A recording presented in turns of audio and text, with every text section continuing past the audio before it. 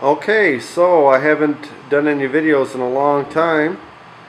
The last one was the block was in the basement. Well, about 5 weeks later, the block was up on the walls, and we've tarred and put a waterproofing barrier called Delta MS, which some people call dimple board, on the outside to keep the water out. And this is where we are now. You didn't get to see, but after the walls were up, then we started digging out the basement, which is what these 5-gallon buckets are full of here now. The hot water heater used to sit on the cement floor. The furnace used to sit on the floor. This is original. This is how high the dirt used to be. It's about 20 inches we're digging out. There was 2 layers of floor on top of that. That piece there is the last bit to get us able to take the buckets out through the egress window and then out of the basement.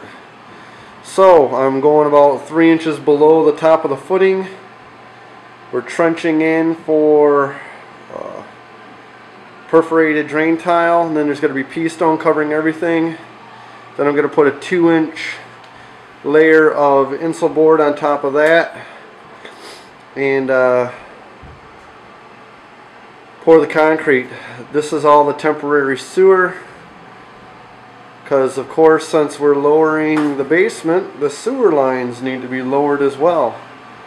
So this here is our original sewer height, which used to be, of course, deep underneath everything. Now it's not. Probably seen the first time I went around. There are stairs that used to sit on the floor. But I used to be able to bang my head on these ducts up here, and now I can barely touch them. So it's a pretty cool idea.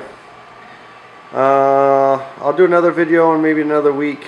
But we're getting close. Soon we should be digging the new sewer lines for the new basement bathroom and all that other stuff, and the sewer line going outside. I got to rent a backhoe and dig that. In 2 days they're coming to locate the sewer for me, so I know where to dig. So the city is being very helpful. Have a good one. This is what we're about $9,500 into it now. Egress window, we put in 3 of these small hopper windows.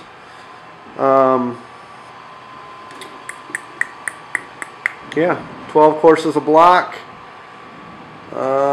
Footings, new sewer. All done by me. And some family and friends and a little bit of labor off of Craigslist.